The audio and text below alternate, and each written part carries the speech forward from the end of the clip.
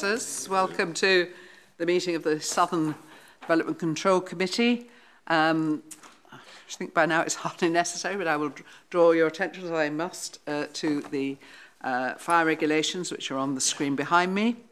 And could you make sure, please, your phones are switched to silent or off, and that your card is firmly into the console. Before we get round to looking at the applications, can I just remind you who we have here in the officer team? I think by now they're familiar faces, but we have Lewis Jones from the legal team. We've got Steve Weaver, who is our interim development control manager.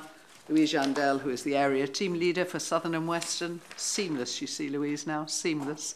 And Kaylee Taylor, who's the planning officer, who's going to be dealing with one of the applications tonight. Oh, we do have some members of the public, so welcome.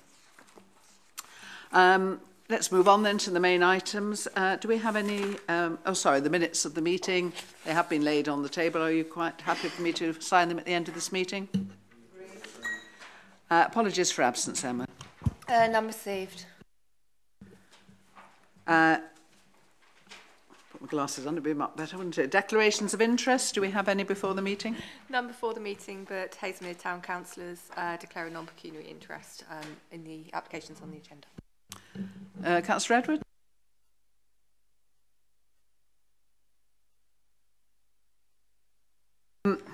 Right, any questions from members of the public, Emma? None received, Chairman. Steve, have you got any relevant updates to government guidance or something to tell us about? Thank you, Chairman. Yes, well, not government guidance, but Waverley's local plan, which of course has been adopted since this committee last sat, and is now, all the policies within it have full weight for the purposes of development management decision making.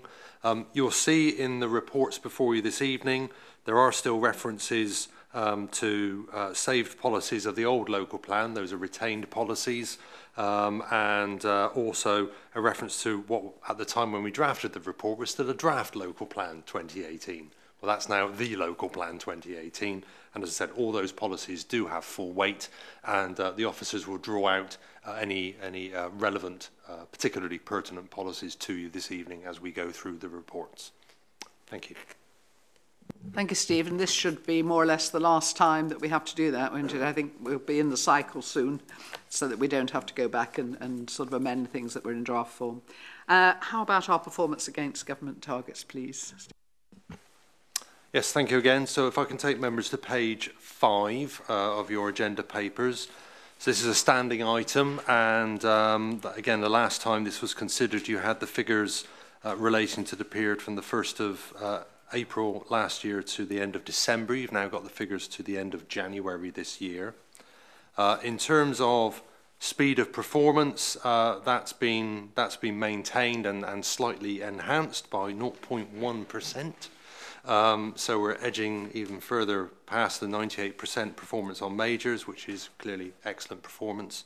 And in respect of the non-major performance, again, that's nudged up from last time as well. So all on track, well in excess of government targets, and reflects an awful lot of very hard work of all the team. When it comes to the performance in relation to quality, you'll recall that's in relation to the way the government measures that is in terms of appeal overturns. If I start with the non-majors, the figure's gone slightly up, but only marginally for the best estimate figure from April 17 to 31st of January 18. You'll see the figure in respect of the majors is at about 9%. Now, that may ring alarm bells, but what we don't know at this point in time is what the actual assessment period rolling forward is going to be from the government. All you've got there, that 9%, is what appeal decisions we've had in, how many have been overturned in the period between April and the end of January, against the number of major decisions made between April and January. They're not the same cases, in other words, because some of the appeal decisions coming through are from earlier decisions. So until we get the assessment period coming through, for the next wave. It's impossible to say exactly where we stand, but it kind of gives a clue as a direction of travel, and clearly we have had a sequence of approvals by inspectors contrary to officer and committee decisions. With the local plan in place, that should give us a firmer footing going forwards for our decisions where refusals are in prospect. In terms of the last assessment period, so the little box that says 8%, what we've done there is we've built in the two decisions that came through in January, which were allowed. However, Waverley has not been designated. The designated authorities have now been publicised. We've not been designated, so it's probably fair to assume that the government has guillotined the results as they stood at the end of December. And at that point, it was 6.4%, which is what I reported last time. So we'll keep reporting these figures, but until on the quality figure, until we get the next assessment period through, I think it's difficult to be absolutely precise, but we'll keep monitoring the situation and obviously look closely at any appeal decisions coming back. We've got a crop waiting to come back that are now affected by the new local plan, and we'll need to see what messages come out of that. Thank you. Thank you, Steve. I don't really want to turn this item generally into a great big discussion, because tonight we've got time. We've only got 2 items, but on the other hand, the weather's poor. So, you know, if you really do have a question on this, you have your agenda, and I suggest you try and get them asked before the meeting rather than during the meeting. But Councillor Edwards, you wish to speak? Thank you, Chairman. Just a quick one. What I am concerned about, recently there was an appeal against the Waverley ruling with regard to car parking with a new flat put into the roof. And the inspector reported back that there wasn't a problem in parking in Hindhead. Well, this is madness. I don't understand where this inspector came from. And I think we should appeal against that, because he's completely wrong. We have constant problems with parking in Hindhead. The Vice-Chairman will confirm that. I just don't understand his reasoning. Thank you, Councillor Edwards. One of the reasons I don't want to turn it into a discussion is it just triggers other thoughts and other people want to speak. So I'll take Councillor Round, but I would rather then move on to the business of the meeting if I could. And Councillor Adams after Councillor Round, and then please can we move on to the business? Otherwise we'll never get home in the... Thank you, Madam Chair, and I'll try to be very brief as well. I assume from reading the English that these percentages are simply based upon the number of appeals and are not qualified in any way to reflect the gravity or size of the appeal, and therefore are a pretty crude measure. Am I right?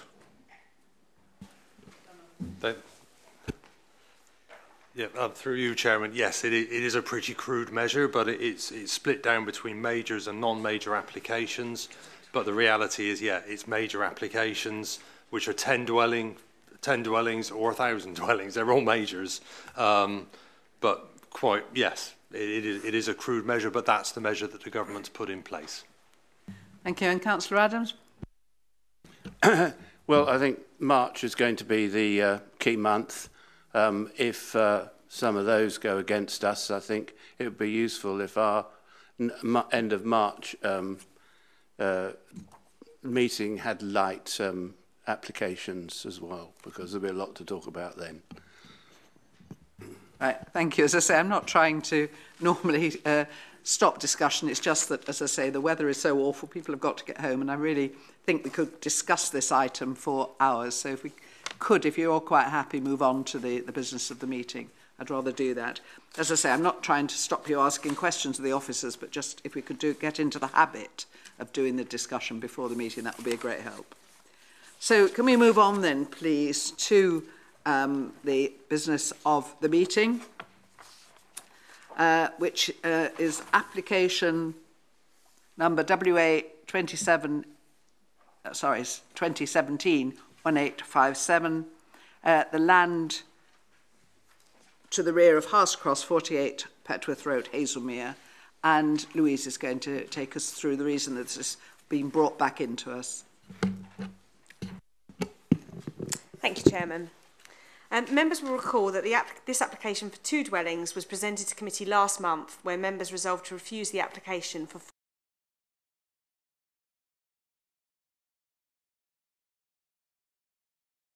Council have discussed this reason for refusal with the County Highway Authority, who have concluded that in their expert view, the reason for refusal is not sustainable and they would not be able to support the Council in defending the application at any appeal.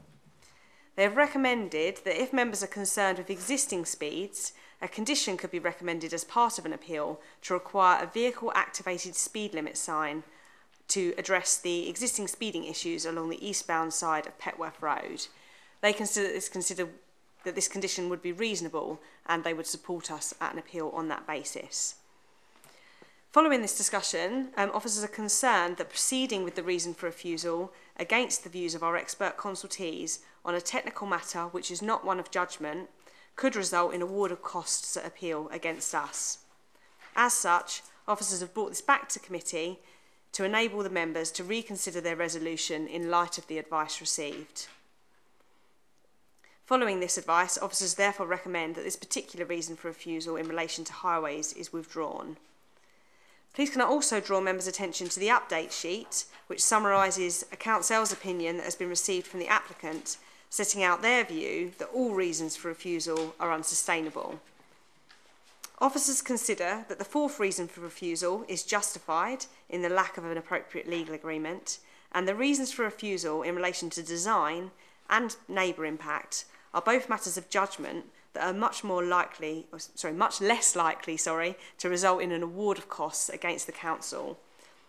As such, officers do not recommend any of the other reasons for refusal are withdrawn.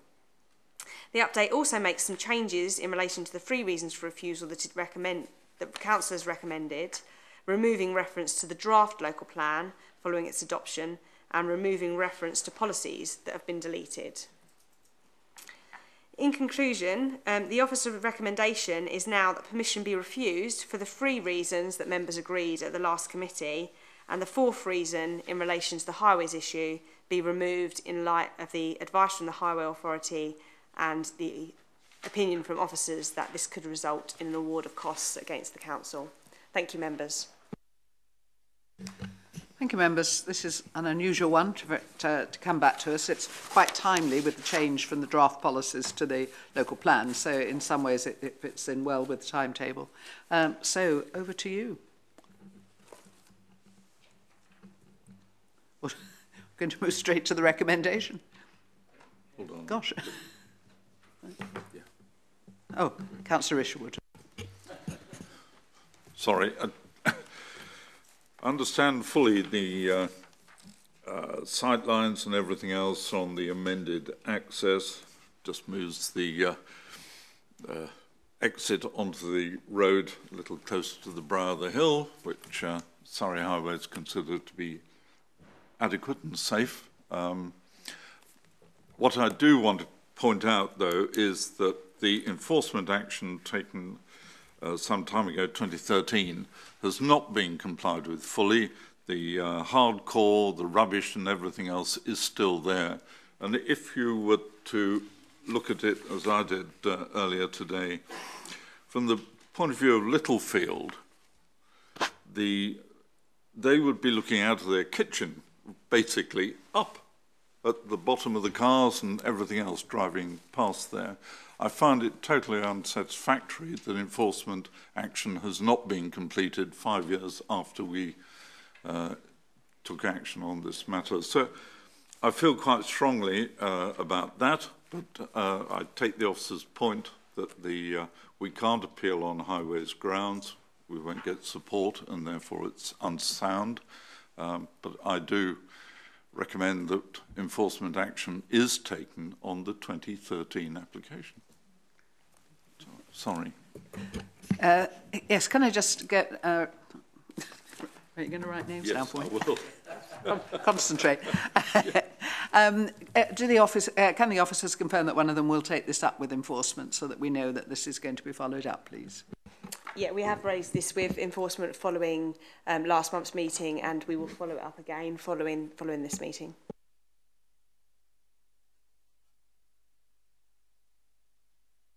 Sorry, Councillor Knowles. Can we not add a condition that no work is to start, should the appeal be successful, no work is to start until there is full compliance with the enforcement notice. Officers? In my view, unfortunately, that wouldn't be a reasonable condition. They are two separate things, and if the appeal is allowed, then it would be unlikely that an inspector would support a condition of that nature. Thank you, Chairman. I'm sure you're not satisfied, Councillor Inchbald, but I don't think there's much we can do there. Councillor Knowles? Thank you, Chairman. On that same point, because there has been a reply this week, which we have been copied into, which from enforcement saying, oh, we'll see how it goes Wednesday night, because if you make a planning application, you can ignore any enforcement, and quite clearly that's what's been happening. And I think that should be quite clearly in the report to the inspector, so they're aware of that. I would also like to make sure that the professional transport report is also sent to the inspector, because that disagrees with the Surrey highways. We have a professional report and we have Surrey's, and I think that they both need to go forward. And let's not forget that Surrey highways said they didn't care about people breaking the speed limit, that wasn't their problem, and make sure that that goes forward as well, because I think that was reckless. Thank you, Councillor Knowles. Louise, do you want to comment on that? Just to advise that all representations are sent to the inspectorate for every appeal we receive, so the inspectorate would have that report that was received from the neighbouring residents. Thank you. Councillor Edwards, did you indicate? Yes, thank you, Chairman. I was concerned about the enforcement action, and I went to see planning enforcement yesterday to go through this particular problem, and I believe that they believe that that they've complied with the enforcement order. I couldn't see it, but that's what they told me, so that's all I can say. Because I was concerned, and anyway, I just thought I'd mention that. Thank you. Thank you. Well, we'll rely on the officers to liaise a bit on that one, if you would, Louise, just to make sure that if there is a breach, that it is dealt with and that everyone is aware fully of the situation. I think that's as much as we can do at the moment. Does anybody else wish to speak on this matter? In that case, shall we move to the recommendation, which is the revised recommendation on your update sheet is the clearest. There are a lot of papers in your report, but on page 2, bottom of page 2 of the update sheet, you have the revised recommendation, which is that permission be refused, and it's the 3 reasons, having removed the one that basically Surrey wouldn't support were it to go to appeal. Is everyone quite contented with that? Everyone understands what we're doing here? In that case, can I see all those in favour of refusing permission? That's unanimous. Thank you very much, members. Thought that might be slightly more complicated than it was, so I'm delighted. So shall we move on then, please, to our next application? Application item B1, WA 2017-2324, the Coach House, Eglinton Road in Rushmore. And this is a change of use from agricultural to residential use class C3 of an existing track and alterations to the surfacing. And it's Kayleigh Taylor, I think, who's going to take us through this, please. Thank you, Chairman. This application has been brought before the Area Committee at a request of a local member. The application site, outlined in red, is located to the east of Eglinton Road, shown here. The site comprises a detached dwelling, which is accessed via a shared driveway, with the first cottage shown here. So the shared driveway comes along here, across here, and there's the first cottage, and here's the dwelling of the application site. This application seeks permission for the change of use of an equestrian track, reinforcement and extension to provide access to the coach house. The diagram below shows how the track would be reinforced. There would be plastic units installed below the surface of the track, which would then be planted with grass. These photographs show the existing site. Photograph A shows the track running adjacent to the gardener's farm to the right. So just here. Photo B is looking back at the gate as it adjoins the existing shared access, which you can see just down here. Photograph C shows further up the track towards the bend, just around here. And photograph D shows the view towards the house. These matters, the matters of principal and technical judgment are the impact on trees. The council's tree officer has considered the proposal. The trees affected are well set back from public vantage points, and as such, the proposal would not result in harm to trees of public amenity value. Impact on highways. The County Highway Authority has raised no objection to the application. The proposed access would adjoin the existing shared access and would not directly adjoin the adopted highway. And the effect on the SPAs. The proposal is not likely to increase the number of people permanently residing at the site, as such no objection is raised on the effect of the SPAs. The matters of planning judgment which councillors are asked to consider this evening are the impact on the greenbelt. Officers consider that the proposal constitutes an engineering operation that would preserve the openness of the greenbelt and would not conflict with the purposes of including the land within the greenbelt. It is therefore considered that the operation development and associated change of use is appropriate greenbelt development. The impact on visual amenity and landscape character. Officers consider that the proposed access would have a grass finish and as such would be in keeping with the verdant character of the area. Furthermore, it would be seen within the context of existing residential development. And impact on residential amenity. Officers are satisfied that there is acceptable separation distances to neighbouring properties. Please can I turn members' attention to the update sheet. Since the preparation of the agenda, the Council has adopted the Waverley Borough Local Plan Part 1. As such, full weight can be given to the policies contained within this plan. Certain policies of the 2002 local plan have not been retained and therefore no longer given weight in the assessment of this application. This does not alter the overall conclusions of the report or the officer recommendation. The recommendation is that permission be granted as set out on pages 67 to 68 of the agenda. Thank you, Chairman. Thank you, Kayleigh. Very concise. I presume Councillor Adams is going to just kick us off with this one. Thank you, Chairman. Yes, the picture painted by the officers in this case is rather incomplete. To start with, the relevant planning history on page 59 omits the very relevant fact that planning permission was given for the demolition of stables and the substitution of those stables by the coach house. Prior to that, the only access to this site was down the north side, which is not shown in any great detail on that picture, but it actually runs, and that is the one that is in use today.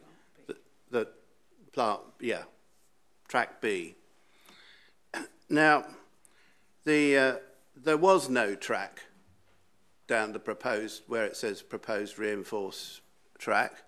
There was no track originally. I mean, I'm not saying that horses didn't use the woodland, that's all woodland there.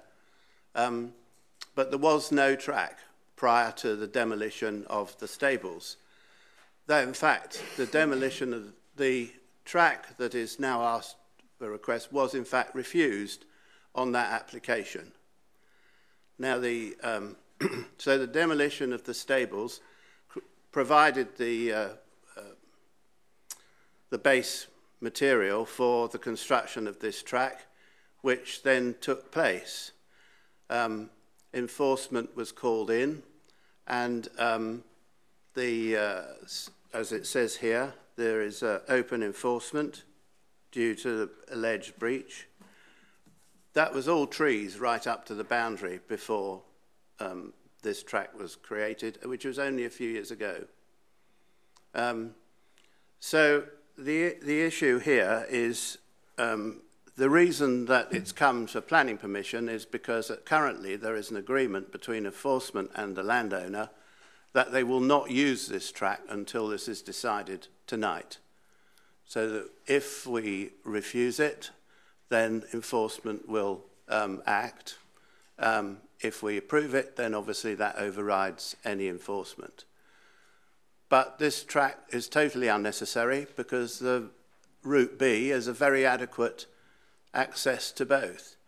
So the removal of trees all the way along that area and the construction of this wide track was made against a previous refusal. And my suggestion. Thank you. Would the officers like to comment at this point, or shall I take another speaker? I think, we do need clarity on some of what Councillor Adams has said. Reassurance. Would you like some time, or shall I? Yeah. Shall we move on to Councillor Inchbald? Well, yes, this really follows on from what you've just asked for, Chairman. I think we need to know what were the reasons for refusal when the original stables were demolished and the application was put in for this track then. The reasons for refusal then are surely highly material now. Thank you. Thank you. Yes, you put it so much better than I did, but that's exactly the point. We need clarification. Otherwise, we can't possibly make an informed decision. Councillor Hess?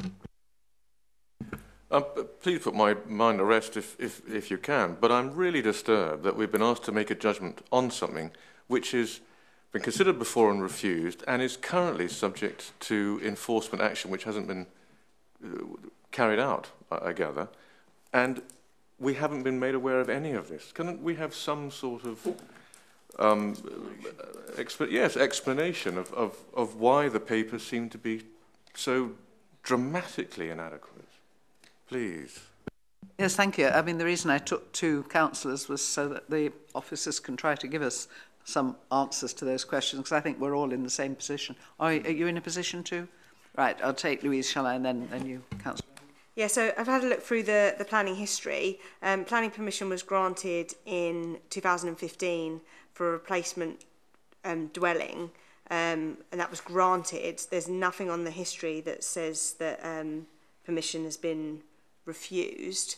In relation to the trees, they weren't protected, so they could come down without any permissions from us. And in relation to the enforcement history, this application has come about following investigation by the enforcement team. Thank you.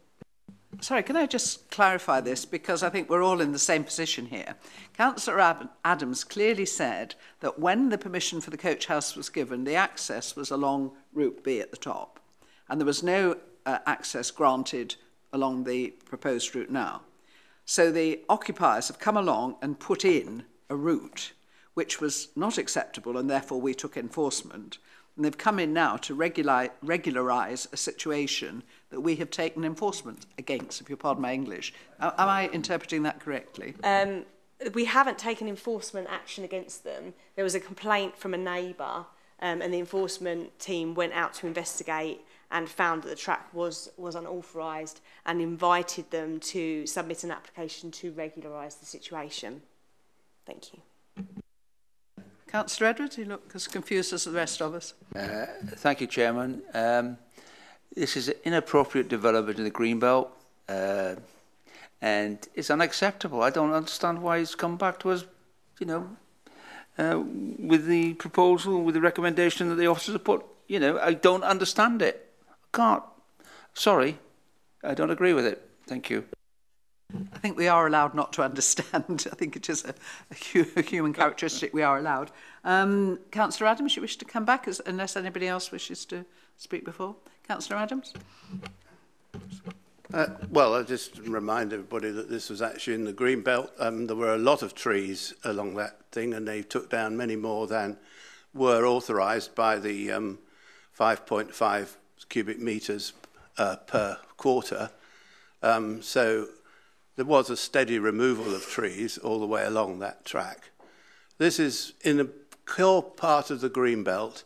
There are lots that's only within 400 metres of the Wealdon Heath Spa. So it's, you know, an area where we do value the green belt specifically for the fauna in the spa.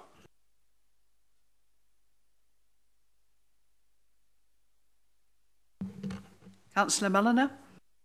Thank you, Chairman. I'll start by just asking for clarity on this.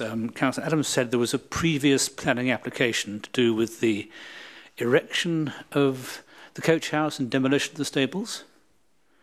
And as part of that, the issue of where to place access was considered? Yes, that is my understanding, and that was the access bit was refused. And it was this access that we're Please, I don't want a two-way conversation. No. You'll get your answer, maybe from Councillor Adams afterwards, maybe from the officer, but please, not from each other. My second point, I would like an answer to that one in due course. My second point is that the comment in here that the trees are not visible from the public realm strikes me as inconsistent with what the inspector said in the Barbins Grange appeal, which, if you recall there, this was an even more elaborate case. It was building a tennis court and pavilion, large pavilion, in an agricultural field. And this committee was asked twice to approve it and to discontinue enforcement proceedings, which we refused to do, and it went to a public inquiry and the applicant lost. But the point the inspector made, which resonated with me, was that no one can tell who will own what land in future. And therefore, you're meant to be preserving the appearance of the area and openness, I suppose, at all times. So it's not very satisfactory to me, certainly, that if, and I'm hoping for a clear answer to this, the issue of this track was discussed on a previous occasion and was refused, that fact was not made clear in the papers. To me, relevant planning history must include that particular fact. So if that's what happened, then I would like to gently complain that in future, anything as relevant as that should be made clear in the papers so we can take it into account. My own feeling is that if there's been a previous refusal of a track in that position, then I would like, as others have said, to know what the reasons were then. And it may be the best thing to do is to defer this application until the papers can be amended and we can look at this with all the facts at our disposal. Don't know whether that would be helpful and whether other members agree, but I do feel that I'm operating at something of a disadvantage on this matter. Thank you, Councillor Mulliner. Can we get a definitive answer on what track was agreed at the time that the coach house permission was given? So if we can get a definitive answer on whether or not their permission was given using Route B and therefore not creating a new access, then I think we know where we stand. I mean, unfortunately, I haven't got the paperwork for the previous applications, but I can see from the planning history on the site that there has only ever been one refusal on this site, and that was in relation to a detached triple garage and store following the demolition of an existing garage and store. So I can't see anything from the history that relates to a refusal in a relation to an access in this location. But surely if it's when they gave permission for the coach house, access, as Councillor Mulliner said, must have been discussed and agreed, because you can't just give permission. Yes, so it's the northern track, the axis which basically runs round from A to B round the corner. That was the axis that was agreed at the time of that application. So am I being terribly simple here? So that was agreed, the coach house was agreed, that was the track. So this track is totally unnecessary, was created on a whim, and somebody complained, brought out enforcement, and they're coming in now to regularise the position. But technically, there has never been any permission for a change of use for this piece of land to be a track. There hasn't. The change of use would be for residential, because that effectively is what the track is being used. But that is correct. That is what this application is for. This application is for the access track and the associated change of use to residential land. So that's what members are being asked to decide this evening, whether they consider that this access track and the associated change of use is acceptable. Councillor Mulliner has put forward a suggestion for deferral. Personally, I feel we can determine it this evening, but I certainly, if anybody wants to second Councillor Muller's suggestion for deferral, we could debate that. In which case, Councillor Inchbald? Well, my understanding is that there was no track there until the stables were converted. And I would also just ask the question, if there was a refusal of another application regarding a garage, which you mentioned just now, Louise, why isn't that listed in the history?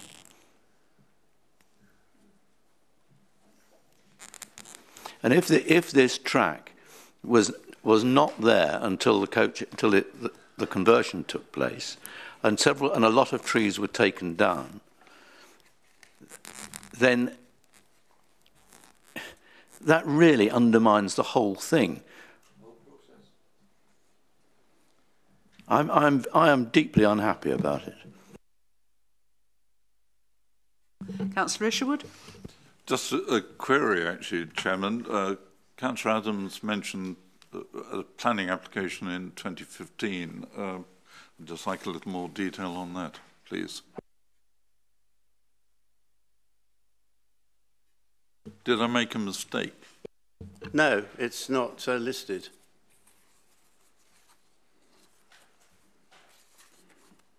Can you just turn your mic off? Thanks, Councillor Adams. Right. Louise, you've got a full planning history there, have you? I have, yes. Do you think you could enlighten us? I mean, we need to know what is relevant to this. I mean, to me, it seems that this was created unnecessarily without permission and therefore should not be supported.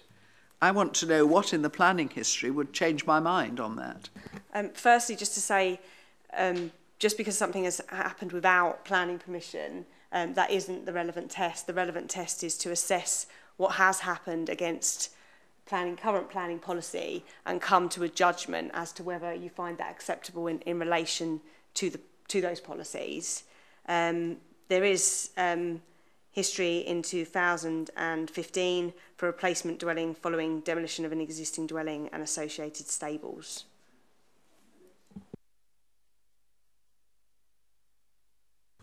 So, members, do you feel ready to move to the recommendation?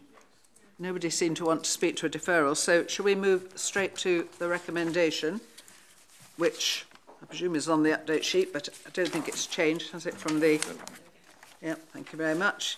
And the recommendation is that permission is granted subject to the conditions 1 or 2, which are in your agenda papers. Can I see all those in favour of granting permission, please? None. In which case, could I have an opposing recommendation, please, with a seconder? First of all, how many were against? Oh, sorry. I thought it was unanimous. I think, well, yeah. Right. Sorry. Oh, anybody against granting permission? Yeah, sorry. It was unanimous. I thought it was. I mean, we're not going to do abstentions as well, are we? No, it was a sea of hands, I saw that. So could I have an alternative recommendation, please? Councillor Mulliner? It looks to me as though impact on trees is the relevant... Right. Can you just give me the alternative recommendation? That the permission be refused. Thank you. And do you have a seconder? Thank you, Councillor Inchbald. Right, Councillor Mellon, would you like to explain why? Yes, I think reading the papers, the impact on trees appears to be the most relevant. There appears to have been quite a bit already, but there's no excuse to allow even more. And that would seem to me an adequate reason, but perhaps officers can comment, as they usually do. Yes, it's harm to the green belt, isn't it, that we're objecting to. Councillor Inchbald?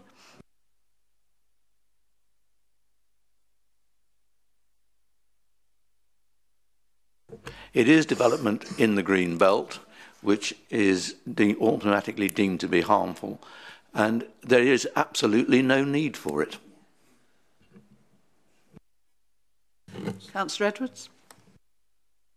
Can we ask for enforcement action against the existing track, please, because it's illegal? Thank you. I think I know the answer to that, but Lewis, are you going to answer that, or be very quiet all evening? Well, I'm sure officers can have a discussion with the enforcement team in the same way that we will on the previous item. But in terms of adding a condition or anything like that to well, it wouldn't be a condition because we're recommending refusal, but it wouldn't be appropriate to deal with tonight. Thank you. Thank you, but we will chase up the enforcement. The officers will do that, I'm sure. Have we got any...